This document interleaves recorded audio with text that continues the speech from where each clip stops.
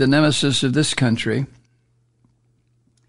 was in a courtroom this morning. As I am recording this for this evening, I'm not sure what the final outcome was of this pig bastard's appearance, but it was typical Trump.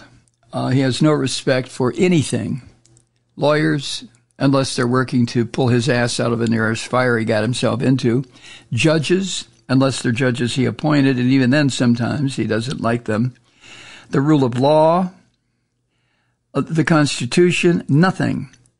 Trump is the biggest fucking threat to the United States. And yet, what did I talk about over the weekend when I did the weekend podcast? In 6 or 7 battleground states, this piece of human waste is leading over Joe Biden. If this happens, then I'm going to take however much time I will have left before this podcast is shut down. And I'm not trying to sound paranoid like Trump. But if this wannabe dictator does take over, as he has promised, there's going to be all sorts of revenge and punishment. And I have a feeling, very strong feeling, that what I talk about on this podcast about this filthy pig will cease to be. But that's a year from now. So, but I can't believe that this staggers me, that this country has gotten to the point where the majority of people polled, and I don't know how valid the polls are, I don't know how scientific they are, and I know you're supposed to ignore these kinds of polls, but when the polling indicates that a majority of people who are being asked, Trump or Biden, say Trump, it's just proof to me that the vast, vast plurality of people in this country are crazy, sociopathic, mean, full of hate, full of contempt. They're either racist or anti-Semitic or anti-Muslim or anti-gay. They're consumed with their putrid goddamn hatred. And when given a chance, like in a polling place or in a poll conducted by a polling agency, they have their chance to spew out their venom about how miserable they are is what they're talking about.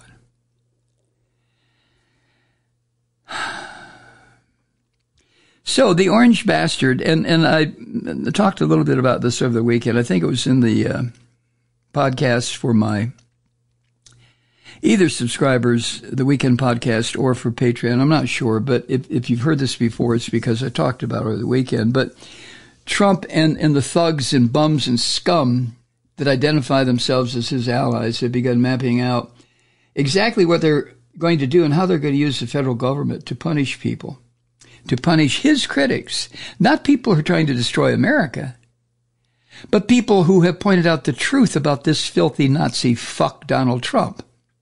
Punishment. Punishment. And the orange bastard is naming individuals that he wants to investigate and prosecute. And the scum around him, including that little Nazi Jew, Stephen Miller, who is part of this plan, and the dumpster dweller, and so many of these filthy, rotten people. You notice you never hear Stephen Miller's name anymore. There's a reason for that. But these filth are drafting plans to invoke the Insurrection Act on his first day in office, which would allow Trump to order out the military if there's any kind of demonstration against his assuming office again or against anything that he would do. And if Trump calls out the Insurrection Act, if he puts it into play, the next step is martial law. I hope that gets through to people. I mean, this is not a fucking game. This is what is going to happen here if Trump somehow gets his claws on the presidency again.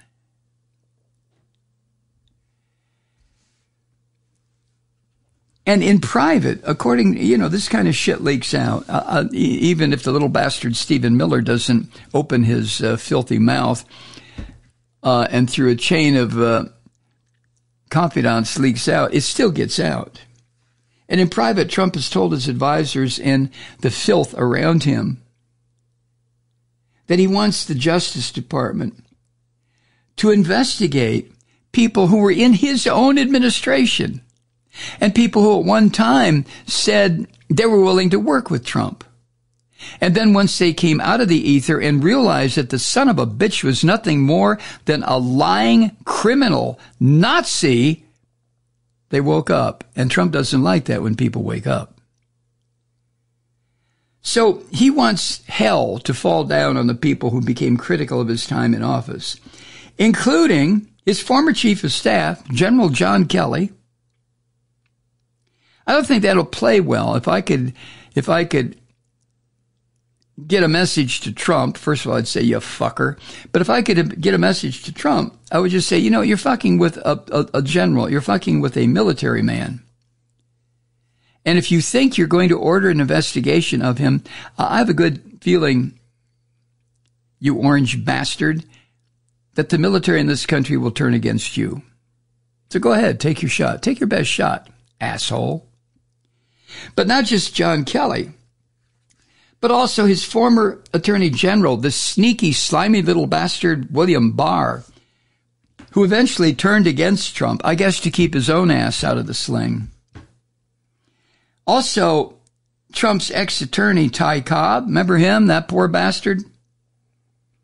And former Joint Chiefs of Staff Chairman General Mark Milley, another one.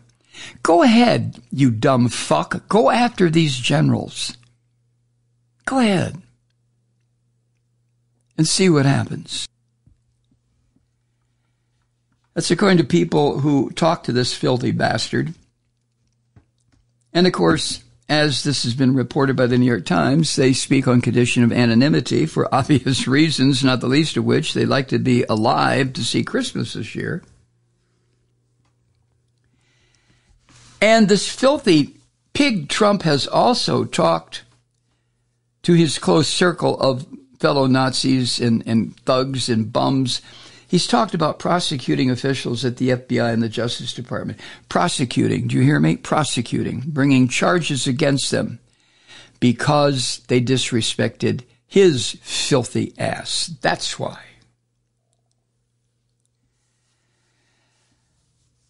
Now, to make sure that if this miserable son of a bitch gets the presidency again, his crime associates have been drafting plans, if he does get elected again, drafting plans to that will give Trump the ability, because he's a dumb fuck, to add on to everything else. He's the most ignorant son of a bitch. He makes George W. Bush look bright.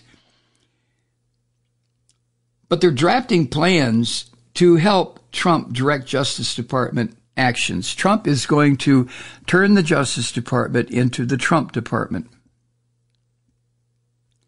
And the plans being drafted by this coterie of thugs and bums around him, the plans will get rid of 50 years of policy and practices that were intended to shield criminal prosecutions from political considerations.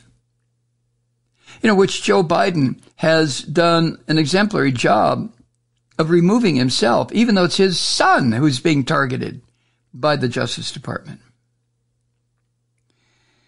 Now, people who, like you, people like me, in other words, we critics of this bullshit, we point out that not only is this unconstitutional, but it's extremely dangerous. I think Trump wants to push this country into another civil war, or I shouldn't say it, into an internal war.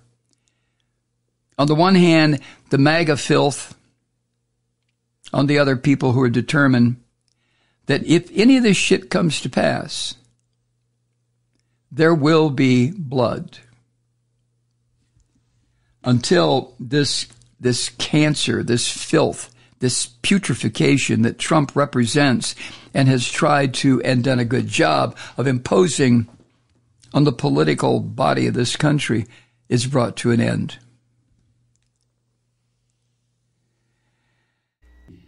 Hi, Truth Seekers. Mike Malloy here. You know, the Progressive Voices Network brings you commercial-free commentary from today's leading progressive radio hosts and pundits, like me, Mike Malloy, 24 hours a day. I'm not your typical old guy from the 80s or the 90s talk radio host, and Progressive Voices is not your typical talk radio network. It's a listener-supported nonprofit with no corporate control whatsoever over our broadcast. So hosts like me, Mike Malloy, are free to rant and scream and carry on about whatever we like. We're often controversial, but we're never boring. Weeknights, 9 p.m. in the East, 6 p.m. in the West on the Progressive Voices Network. Always progressive, always on. I'm Mike Malloy. Keep it lit.